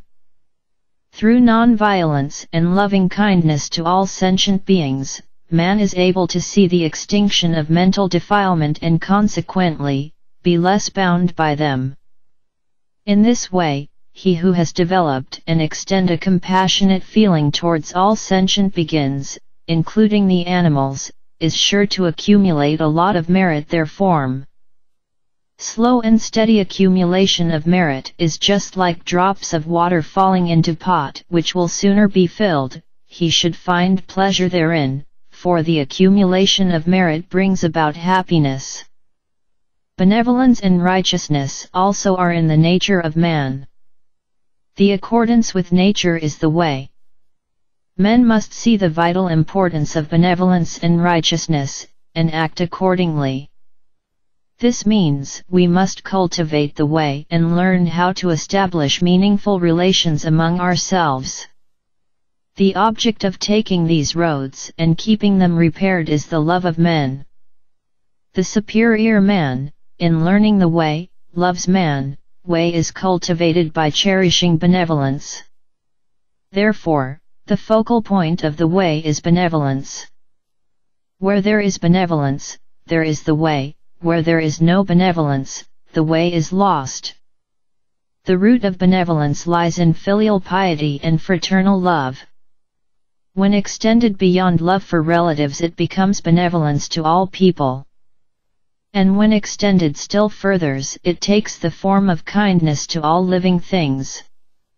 He, who using virtue, practices benevolence is an exponent of the way of right. Only the way of right is submissive to heaven and responsive to the people. The practices of this way is destined to bring about peace and order in the world. From the cultivation of the person to the pacification of the world, all the necessary steps originate in justice. They start with complete sincerity, carry through with the search for benevolence, and are consummated in earnest practice. The way is the spiritual high road to the common existence and evolution of mankind. All men who walk this road, conforming to their instinct for existence, accordance with nature, will make it an integral part of their daily life. The way is not far from man. But the road is frequently in need of repair in order to keep it open and unhindered. That is why cultivation of the way is required. A road which was not cultivated is not possible. And so is Tao. If Tao is not cultivated, then the way back seems forlorn. One needs to perform meritorious deeds in the course of Tao cultivation. The performance of meritorious deeds is the only way to diminish the burden of evil deeds that we have owed others for the past 6 million years. Without it, Tao cultivation is not complete. There are altogether 3 types of meritorious presentation. They are as follows. A successful cultivator must not be arrogant, jealous, hot, zero-tempered, and with a desire for rivalry. There should be justice in dealing with others and not biased. One should encourage the feeble, unite the divided, enlighten the ignorant, clarify the mystic, guide the benighted and dignify the noble. Respect must be given to all gods, elders, and senior people alike. Without killing or causing injury to any living creatures, he should be kind and compassionate towards all, even to the tiniest creature that crawls at his feet. Slaughtering of animals for sacrifice purpose is not allowed. B. Presentation of character. One should possess good and magnetic personality, be courteous, cautious, neat attires, thrifty, modest, condescending, and a keen and wholehearted desire of selfless service towards God. Do not underestimate or bully others. Equanimity or adapting to others so as to gain respect and affection therefrom. C. Presentation of speech. One should be abstinence from falsehood, slandering, harsh words, malicious tale-telling and gossips. The bereaved should be comforted. Excessive careless talking may create unintentional harms to others, but instead more energy and effort should be put into the spreading of Tao. Merits can also be accumulated by the followings. 1. Respecting one's superior. 2. Helping others or making oneself beneficial to others. 3. Listening to useful teachings. 4. Giving useful teachings. 5. Sharing one's merit with others. 6. Righting wrong views. 7. Following moral code of conducts. 8. Mind development leading to real wisdom. One should set a good example and a source of inspiration for others to follow. A minimum degree of right understanding is necessary at the beginning to give the right motivations of cultivation, maturing into perfect intuition. 12. The comparison between the sage and the ordinary. What the world values are wealth, rank, a long life and goodness. What people enjoy are good health, rich food, fine clothing, beauty, and music. What they hate are poverty, low position, dying young. What people worried about is that their bodies should not be in good health, that they might not be able to taste rich food, put on fine clothing, see beauty, or hear good music. When they cannot obtain these things, they are plunged into deep sorrow and worry. Such attendance to the externals is foolish. The rich hustle and bustle and hoard up wealth. Their method of attending to the externals of life is undependable. When a man is born, sorrow comes with it. Life comes from a source and death is a return to it. Thus, beginning follows the end in a continual endless cycle. The only way to stop this cycle is to accept Tao. All products in the world are results of refined and beautiful material force. Man takes the best of it to nourish his life, but it is all from heaven. So, do not let the artificial submerge the natural. Do not for material purposes destroy your life. Do not sacrifice your character for your fame.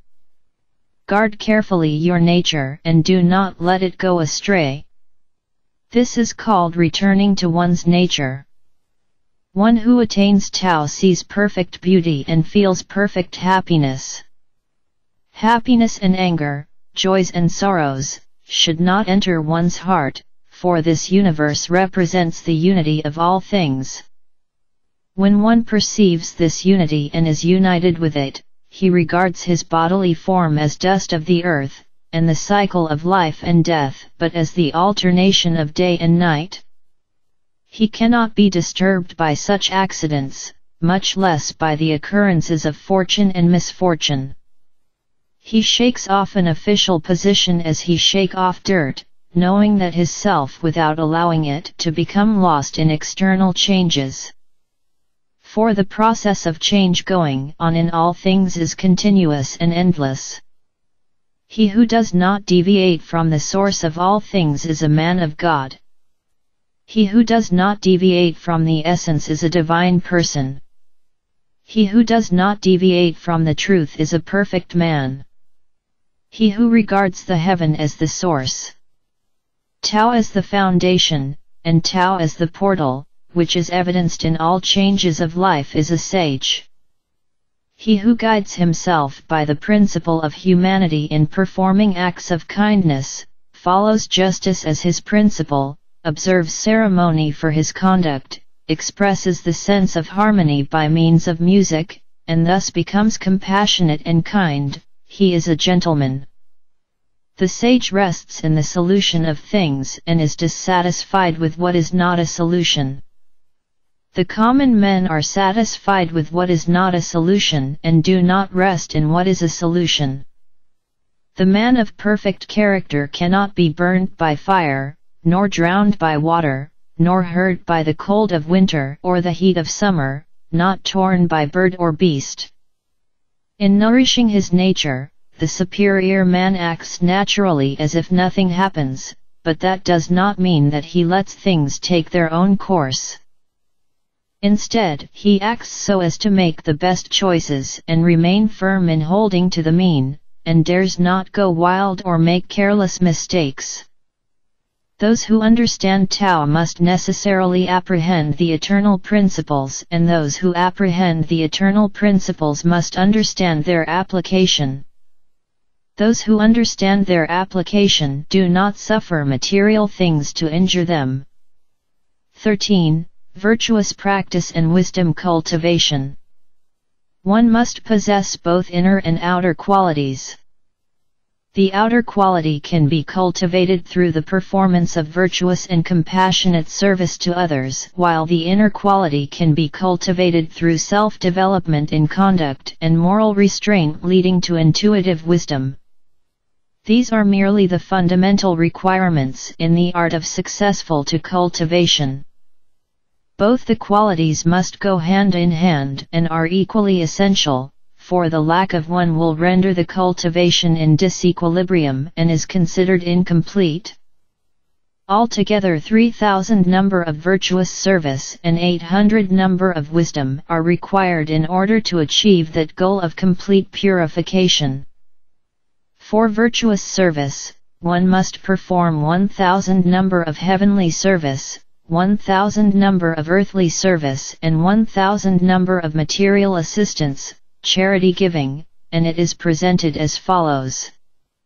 A. Performance of material assistance. It is the compassionate giving of material assistance to those needy and poor. Any surplus of food and money from us are of great help to those unfortunates who have had not enough. Performance of social work by helping in the collecting and channeling of money and material for homes of the aged or relief clubs, or by helping in the mending of bridges and roads for the society, are also a form of meritorious deed. B. Performance of earthly service. It is the channeling of effort towards the encouragement of bad and ignorant people to become good and accept the teachings of rightful Tao cultivation. Whatever bad things or vices done in the past is already past, and it is always not too late to turn over a new leaf. Encouragement must also to those who have been an active cultivator before but had somehow backslided. The generous donating of money for the printing of holy books for others to read is also highly commendable.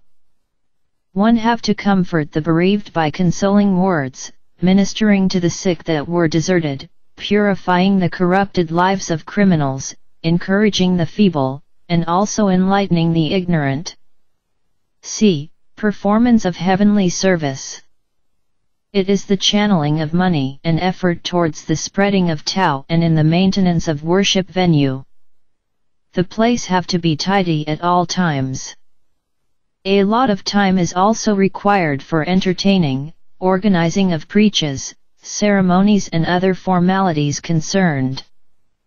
It should be realized that heavenly work in the white period is of utmost importance because this is the last stage, and as such even gods and sages are being reborn on earth or by getting themselves into mediums so as to help speeding up the spreading of Tao. Internal assistance is the putting of effort into the managing of the worship venue by attending to ceremony, preaching and encouraging newcomers, cleaning the place, giving financial aids and other general daily duty. External assistance is the putting of effort and time in spreading the Tao to other country. Places where human helps is insufficient, for example in preaching and managing of ceremony, modest and selfless service should be extended to there, regardless of whether it is small or elegantly big. Shorts, precious Tao must be spread to more people so that they too can benefit from this worthwhile cultivation. The more people, the more peace will be the place. 14. Rules and regulations in Tao cultivation. In a country, the government has his own laws and policies. Likewise in a family, there is also an ethical code of conduct to follow. Unexceptionally, Tao has its own set of rules and regulations too. If one abides and follows it accordingly, one is able to achieve perfection in the long run. We should always follow the rules and regulations set by our Heavenly Mother. Those who are first informed should instruct those who come later, and those who first apprehend the way should instruct those who are slower to grasp it. This is one of man's responsibilities. For example, water flows downward from high places till it finds its level. Electricity is transmitted from high to low voltage till a balance is struck. When heat and cold are mixed, the former helps warm the latter till the same temperature is reached. It is the way of heaven to be altruistic and collaborate with others in the performance of good. When those who first apprehend the way instruct those who are slower in learning it, they practice the way of heaven and accelerate the progress of mankind. We must aim at the highest goal, be far-sighted, strict mannerism, setting a good example for others to follow, be merciful, good personality, just and patient, respectable to elders, and be humble all the time. Do not speak evil words, do not hurt the feelings of others. We must endure all hardships and sacrifices. Avoid worldly entanglements, adopt vegetarian diets, advocate loving and helping others, practice self-denial, exhort good conduct, inhibit killing, curb avarice and counsel a healthy attitude. We must distinguish between the demons and be acknowledgeable to Tao. Be patient during the hard times of Tao cultivation. Only in this way can goodness be continued, nature fulfilled, virtue achieved, and the way cultivated. The basic principles of Tao cultivation is also shared and bared by the principles of Confucianism, Taoism, and Buddhism. All the above religions have the same objective of teaching the people to do good and to purify their eternal spirits.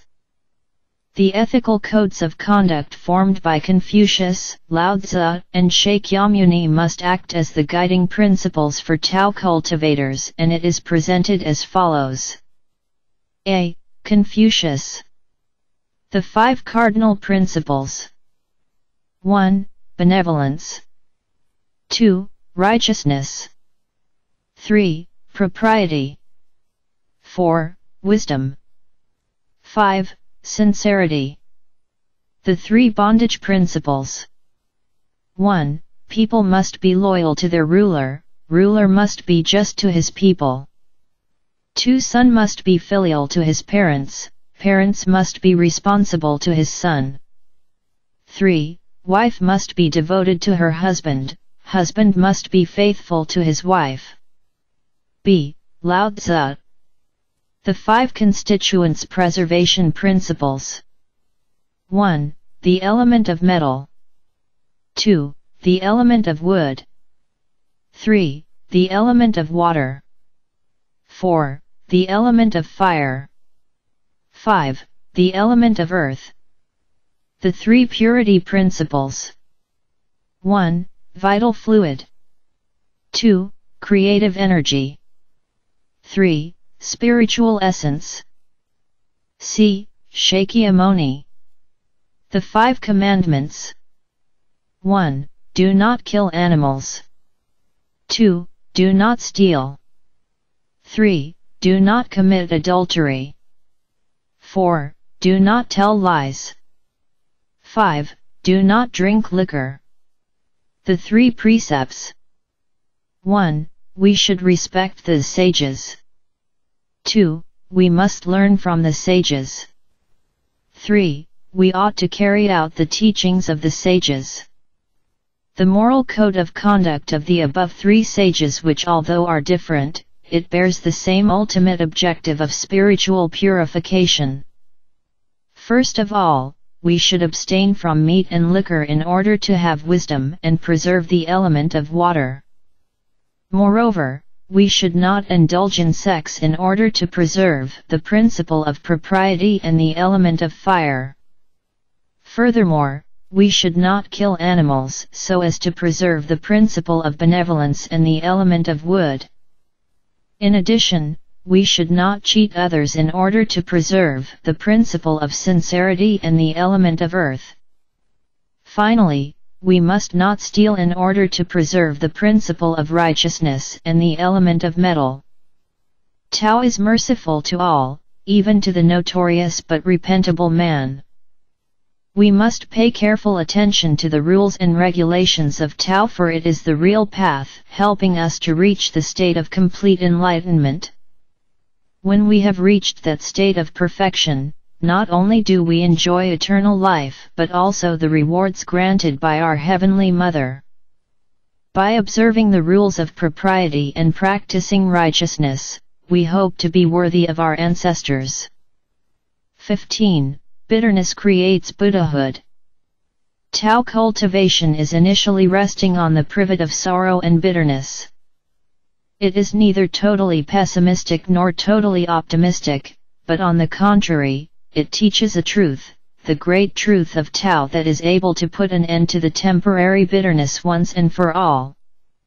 Ordinarily, the enjoyment of sensual pleasures is the highest and only happiness of the average man. The hearts of the world are captive of a happy and splendid life. What they detest most is hardship. So, they struggle and compete amongst themselves for wealth, fame to ease their materialistic heart. But such happiness is elusive and temporary. Even the richest man has his own sorrows. Nobody can escape from world bitterness and sufferings except through Tao. Take an example of a rich man's son who had never tasted hardship since the day he was born. Spoiled and pampered, he indulged himself in pleasure entertainment. Soon the time came when he had spent all his money. His friends were no more his friends. They deserted him one by one. His happiness disappeared in a flash of light. Now he is left with unbearable sorrows. Another example of powerful personalities such as the kings and ministers are also no guarantee to lasting happiness. An act of coup d'état or an assassination attempt may finish them off. Any immoral or corrupted case may leave behind bad names. In other words, the higher one climbs, the heavier he falls. So, what happiness does man has? We should realize that wealth and fame is not everlasting. Real happiness is found in our own hands. It is not defined in terms of wealth, honor, or fame. If such possessions are taken forcibly or unjustly obtained, they will be a source of pain and sorrow to the possessors. Instead of trying to rationalize suffering, one must take suffering for granted and seeks the cause to eradicate it. Examples of such seeking and eradication are Shakyamuni Buddha, Goddess of Mercy, Confucius, and Sheng Kuang Buddha. Shakyamuni Buddha was brought up in the lap of luxury, but his contemplative nature and boundless compassion did not permit him to enjoy the fleeting material pleasures of a royal household. He knew no woes, but he felt a deep pity for sorrowing humanity. Amidst comfort and prosperity, he realized the universality of sorrow. The palace with all its worldly amusements was no longer a congenial place for the compassionate prince. Realizing the sanity of sensual pleasures in his 29th year, he renounced all worldly pleasures and, donning the simple yellow garb of an ascetic, alone, penniless, wandered in search of truth and peace. It was an unprecedented historic renunciation, for he renounced not in his old age but in the prime of manhood, not in poverty but in plenty. He made a superhuman effort for 6 long years, avoiding the two extremes of self-indulgence and self-mortification. The former retards one's spiritual progress, and the latter weakens one's intellect. At the age of 35, he eradicated all defilements, purified himself, and realizing things as they truly are, attained enlightenment. Goddess of Mercy is another example of renunciations and seeking the course of salvation for mankind. Born a princess, she also seeks the course to the people's suffering. One day, while in the palace garden, Tarmor Buddha approached and taught her the art of Tao cultivation, which she followed accordingly. She suffered much bitterness under the tests of her father, the emperor. 10 years later, she also reached the state of perfection and became a Buddha. In Tao cultivation, one is taught about what is suffering, the cause of suffering, the cessation of suffering, and the path leading to the cessation of suffering. It prevents a person from being materialistic, and it also prevents a person from being thrown into sad despair if he happens to meet with repeated failures and disappointment in his life. The believers in the law of karma, which state that good effects are produced by good actions and evil actions bring about evil results, gives one the strength of will and energy in counteracting the evil influences of vice with the good influence of virtue. Through firm heart and patience, a day will come when the result will bear fruits and he will enjoy the consequent fruitions of what he has done. A person on reaching the state of perfection, a notice shall be sent down to inform him of the successful news. At the end of White Stage there will be a grand gathering called Long Watai Hu, where all purified souls shall celebrate together with our Heavenly Mother of the fruitions done, and one is able to enjoy blissful eternity. 16. Personal conduct in Tao cultivation. To be on the right path all the time, one must learn the rules and regulations by heart. Heart is the root of everything. It can build hell and it can create heaven. We are the architects of our own fate. We are faced with a totally ill-balanced world. We perceive the inequalities and manifold destinies of men and the numerous grade of beings that exist in the universe. We see one born into a condition of affluence, endowed with fine mental, moral, and physical qualities, and another into a condition of abject poverty and wretchedness. Through the law of moral causation, we reap what we have sown. What we sow we reap somewhere. In one sense, we are the result of what we were, in another sense, we are not totally the result of what we were. For instance, a criminal today may be a saint tomorrow. Tao is unbiased and the route to the attainment of Buddhahood. Learning the rules by heart is just like implanting the root of Tao into the domain of subconsciousness. Obey it all the time and one is on the right track to the state of purification and perfection. A. Heart. 1. Filial and obedient to parents. 2. Subjects of the states should be loyal and humble at heart. 3. Ready to help the poor and needy. 4. Be passionate to those who are in difficulties. 5. Do not be greedy or jealous of one's possessions, money, wealth, and fame. 6. No evil thoughts arising from sensual pleasures. 7. Do not be jealous of others' talent. 8. Do not blame yourself or hate others for being so much better than you. 9. Always be honest and upright. 10. In whatever you do, do it with sincerity. B. Personality. 1. Wear clean and neat attires. Regulate your dress carefully to show dignity and respect. 2. Perfect yourself morally and set a good example. 3. Facial expression be firm, walking and sitting be straight and upright, respectful and well-mannered, thinks before talking, calm and works according to position.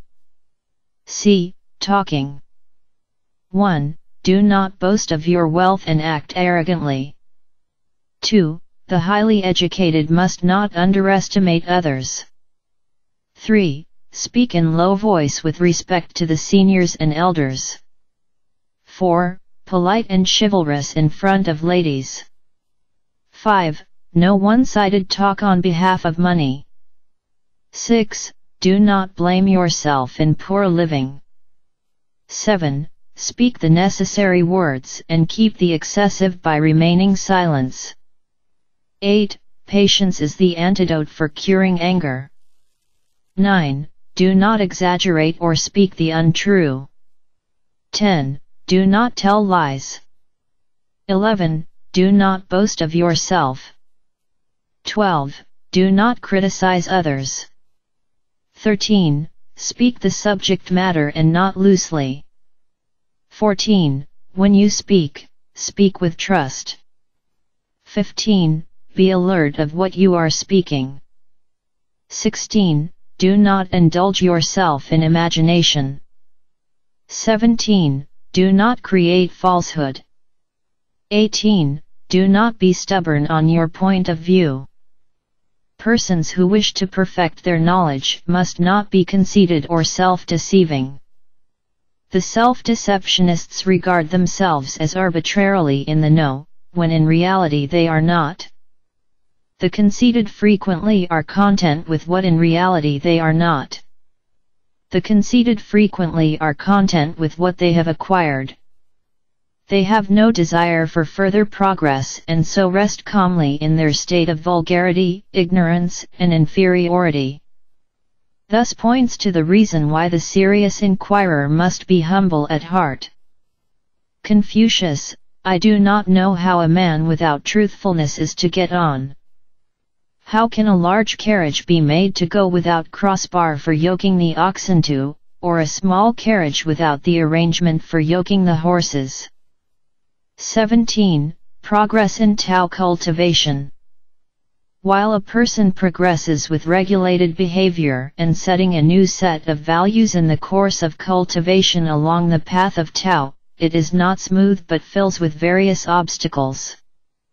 The obstacles are either created by Asulo, whose duties is to test us on the creditability of our Tao performance, or created by the ghosts whom we are indebted. The testings of Asulo include the creation of trouble and disruption that is able to deviate one's interest and attention to commit an act that is against the law of Tao cultivation. Clear thinking, understanding, and tolerance have to be when one encountered such a situation, because it is merely a test with which one have to pass in order to achieve a higher state of personal advancement in the cultivation. Examples of such a test are the creation of family quarrels, works disruption, sickness, accidents, time scarcity, temptation and teachings of adulterated ideas by false religion's teachers. Ghosts whom we are indebted may come to find us at this stage to hinder our progress in cultivation. But why Tao cultivation in this state? It is because an ordinary person without Tao cultivation is just like a penniless beggar who owed others a lot of debt. Since he owes others money, they would not find him to return it because he is already broke. However, a person who is keeping Tao is just like earning more and more money, and as such his creditors are likely to bounce on him for their debts. Through patience and tolerance, one's debts shall steadily be cleared, and the excess merit shall represent light rays for his body's halo. Right understanding of Tao is essential. Any succumbent to false deeds and deviation may activates the imbalance of one's body forces of yin and yang, which in turn creates the backslides of one's Tao cultivation. Rules and regulations must be carefully observed so that demons shall have no chance to demoralize us to commit evil deeds which results in our downfalls. Concentrate on Tao principles and not to deviate our attention onto another religion at the same time is important, because one pair of feet cannot step on two boats and it can result in one's failure. Tao cultivation is to make worthy sacrifice of time, money, energy, status, and position. Money and human body are useful servants if properly controlled, and to us these are only of temporary nature, because till death do us apart. who have not died before. Sage Lao Tzu taught us to be calm and firm no matter what turmoil outside is. Just like on the ocean or in a cyclone, it is the midpoint that is the most peaceful, although the surrounding engulfed is turbulent or even disastrous. One should neither go to the extreme behavior of happiness, anger, sadness, love, ferocity, and craze, nor attracted by sensual pleasures of color, sound, smell, hearing, touch and fashion trend. Neutrality and simplicity is the main criteria for a peaceful mind. To be a vegetarian is essential for successful Tao cultivation, and it is presented by the following reasons. 1. By having a merciful heart. 2. By following the rules of non-killing and eating the flesh of our brother, relatives, and friends.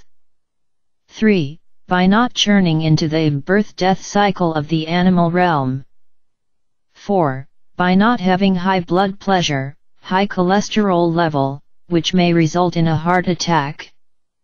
5. By having a good temper, understanding clear, and conscience pure.